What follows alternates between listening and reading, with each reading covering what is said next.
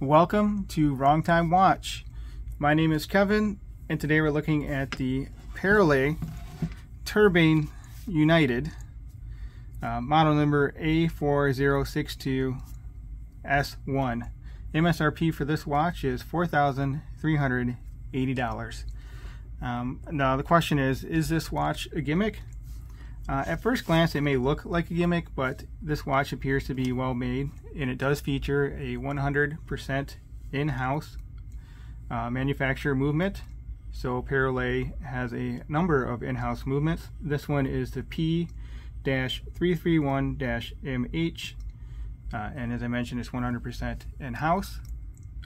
Perrelet, the gentleman named Perrelet, who this company is named after, he was the first one to develop an automatic self-winding movement, and that was in 1776. So you'll see that year featured below the name here, also on the box, so you're proud of that, 1777. So yeah, you know, I enjoyed wearing this watch. It's a little bit too big for my wrist. Yeah, the dial is distracting, but it's also fun. So it's a fun watch. There's no denying that. It's nicely made. It does have this bezel, mid case, and then the screwed on case back, not a screw down case back. Water resistance on this watch is 50 meter. So it's not a dive watch, and 50 meter is plenty good. This movement looks very nice though. I'm impressed by the specs of this movement, and I'll leave a link in the description to the Perrelet website. Actually, two links to the website, and then a link to another article talking about the movement. So let's go over the specs of the watch, and we'll talk about the movement some more in a moment here. So if you're not a fan of the Miyota 9015 because of the noise it makes, well, this rotor makes a similar noise. There are 12 blades on this turbine here, and it's black anodized aluminum, and this thing can really spin. So let me zoom out here a little bit. We'll give it a shake here, see if we get it spinning. So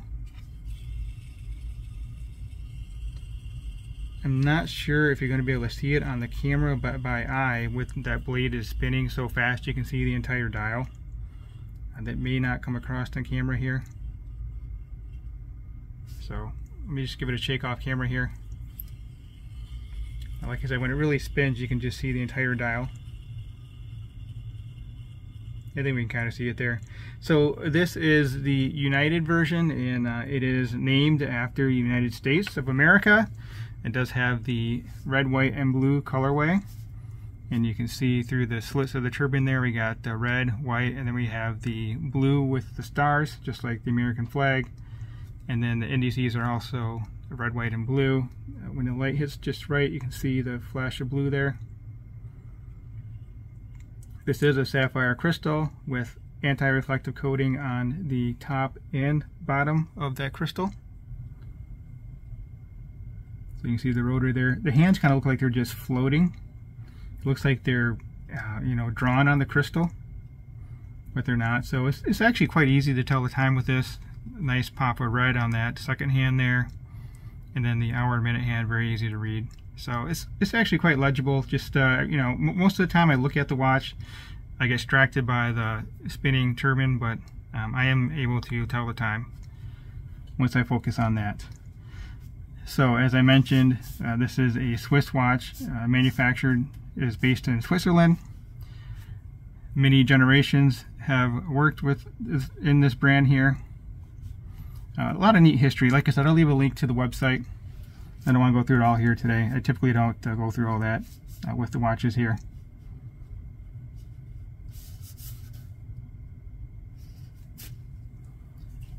So the movement is COSC certified, COSC, which is -4 to 8 seconds per day. And it's also chronofiable, which I have never heard of that before. So chronofiable is a reliability guarantee, and that's certified through the DuBois organization. So I'll try to leave a link to that as well. I'm not sure if you're familiar with that chronofiable term, so it's not only is it going to be accurate, but it's also going to be a reliable watch. 8 beats per second, hacking and hand winding, 42-hour power reserve, ink block, anti-shock technology as well. So let me zoom back out. I have not experienced the lume yet on this watch myself, but I understand that some of the stuff behind the dial here is loomed, so not sure how I'm going to hit that with the UV light. I might have to spin it and shine a light on here. But anyway, back to the movement. It is just a push-pull crown. Again, 50 meters water resistance. It is engraved with the P there for Perrelet. A very large crown. So no date, so first click out. Hacking, the second hand has stopped. Then you can adjust the time. Push that back in and it starts ticking away again. So I think it's a very cool watch. Unfortunately, it's too big for my wrist. But before we get to the specs, we do have brushed and polished 316L stainless steel here. I like the, what do you call that, scalloping on the case there. It's a very cool looking watch. Very comfortable on wrist as well. It's a bit big for my 6.5 inch wrist, but it's worn very comfortably. I can wear it on either the tightest or second tightest hold position. Actually, you can probably still see the imprint on my wrist here from that case back. Kind of an interesting pattern with the display case back being right there, and then you can see the ridges around here. So I might have been wearing it a little bit too tight. So, you know, I don't even know what these ridges are on there for, because it's not like you can unscrew the case back. It's just screwed in these four corners, so probably a stylistic detail there. And these ridges do match up with the slots on the side here, so looks neat. So the specs of this watch, it's a big one. 54.6 lug to lug. The strap is basically integral in there though, but anyway, 54.6 lug to lug, 44.5 case diameter, 13.6 thick, and it weighs in at 129 grams on this rubber strap, and that is an 8.4 millimeter crown. Just realizing I did not measure the lug width, but you know, it's a specific strap, so you can't put another strap on there anyway, so it does taper down quite nicely here.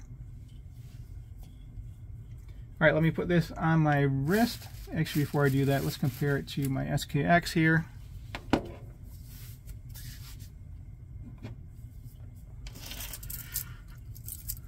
And I'll give you a good sense of the size of this watch.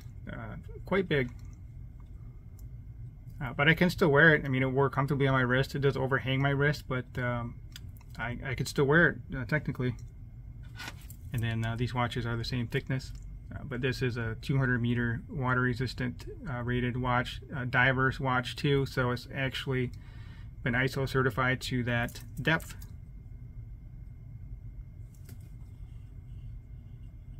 Yeah, every time you move this, that rotor just spins like crazy, or the turbine. Perrelet actually does have a watch that has a double rotor, so it has a rotor on the front and a rotor on the back. From what I can tell, this does not power the movement. This turbine does not power the movement, but of course the rotor does in the back here. I mean, this thing just spins way too freely for it to power anything. Not sure if you can hear that.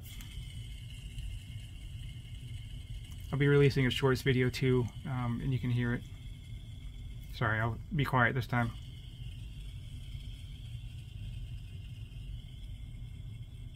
So, not sure if you can hear that or not, but I definitely can. It doesn't really bother me, it's just something you're not used to hearing on a mechanical watch. Well, I mean, you can hear it on some Miyotas, but not like this. So I have it on the tightest position here. Again, I have a 6.5 inch wrist.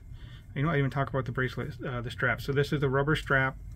You do have some nubs right here to keep that first keeper in place, and then the second keeper can move around. Nice buckle on this, and the tang's a little bit different too. I'll take it off my wrist in a moment and show you that tang. So there we go on my 6.5 inch wrist with the 52 millimeter wristband. And again, lug to lug on this, it's 54.6, so it's overhanging by 1.25 millimeters per side of my wrist, I guess.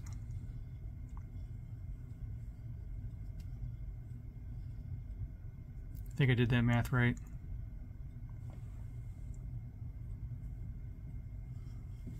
It is it's thick, but it kind of nestles down into my wrist, as you can see from that imprint.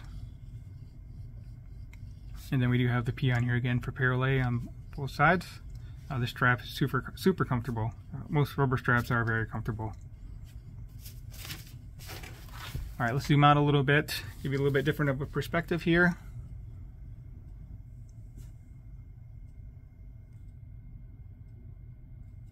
Zoomed out a little bit farther than I was expecting there, but there you go. Zoom back in.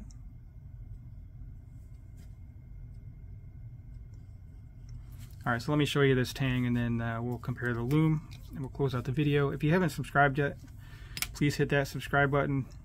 I really appreciate it, and it really does help me out here. So not much of a relief on the back. Typically the rubber straps will have some relief in here for airflow.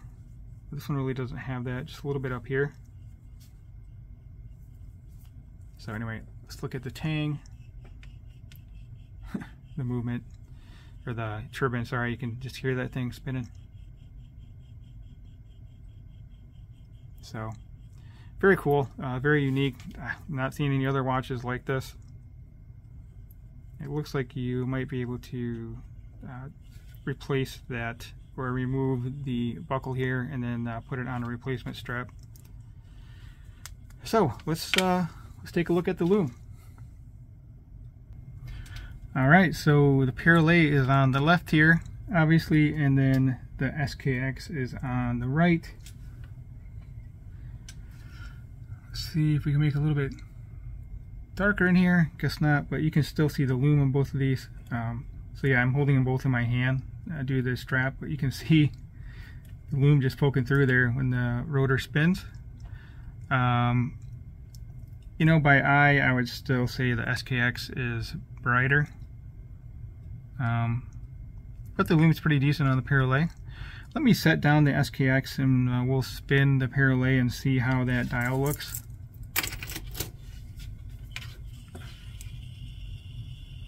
Yeah, so there you go. See if I can find my UV light in the dark here.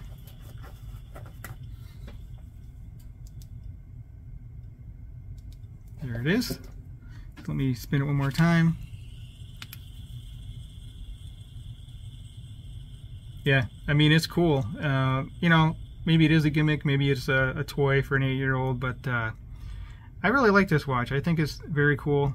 You know, if it was a little bit smaller and I had room in my collection, I would consider picking one up for myself. But, well, you know, a good thing about having a channel here is I get to play around with some watches and send them back. So, anyway, that will conclude this video. As always, thank you for your time and thank you for watching.